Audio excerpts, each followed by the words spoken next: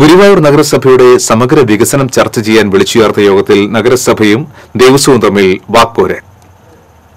ദേവസ്വത്തിന്റെ വികസന പ്രവർത്തനങ്ങൾക്ക് നഗരസഭ തുരങ്കം വയ്ക്കുകയാണെന്ന് chairman advocate K B Mohandas ആരോപിച്ചതോടെയാണ് തർക്കം രൂക്ഷമായത്. ഈ ടോയ്ലറ്റ് അടക്കമുള്ള നിർമ്മാണ പ്രവർത്തനങ്ങൾ തടയാൻ നഗരസഭ നോട്ടീസ് നൽകുകയാണെന്നും ഇതുമൂലം വികസനം സാധ്യമാകാത്ത അവസ്ഥയാണെന്നും ചെയർമാൻ കുറ്റപ്പെടുത്തി.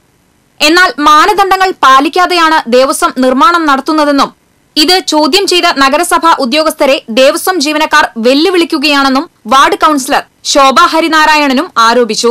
സുപ്രീം കോടതിയുടെയും ഹൈക്കോടതിയുടെയും ഉത്തരവ് പ്രകാരം ക്ഷേത്രത്തിന്റെ 100 മീറ്റർ ചുറ്റളവിൽ നിർമ്മാണം പാടില്ലെന്ന് ഉത്തരവ് നിലനിൽക്കുമ്പോൾ എന്ത് വില കൊടുത്തും നിർമ്മാണം തടയുമെന്നും ശോഭ ഹരിനാരായണൻ പറഞ്ഞു. എന്നാൽ കോടതി വിധികൾ ദുർവ്യാഖ്യാനം ചെയ്യുകയാണെന്നും അത്തരമൊരു വിധിയില്ലെന്നും ദേവസ്വം ചെയർമാൻ പറഞ്ഞു.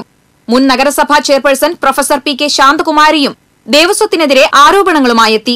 1 മണിക്കൂറോളം നീണ്ടുനിന്ന തർക്കത്തിനൊടുവിൽ ഇത്തരം പരാതികൾ പരിഹരിക്കാൻ നഗരസഭയിലെയും ദേവസ്വത്തിലെയും ഉദ്യോഗസ്ഥരെ പങ്കെടുപ്പിച്ച് അടുത്ത ദിവസം യോഗം വിളിച്ചു ചേർക്കാമെന്ന് KV അബ്ദുൽ ഖാദർ MLA അറിയിച്ചതോടെയാണ് തർക്കം അവസാനിച്ചത്.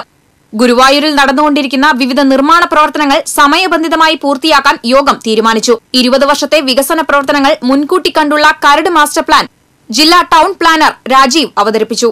KV അബ്ദുൽ ഖാദർ MLA അധ്യക്ഷനായിരുന്നു. TCV ഗുരുവായൂർ.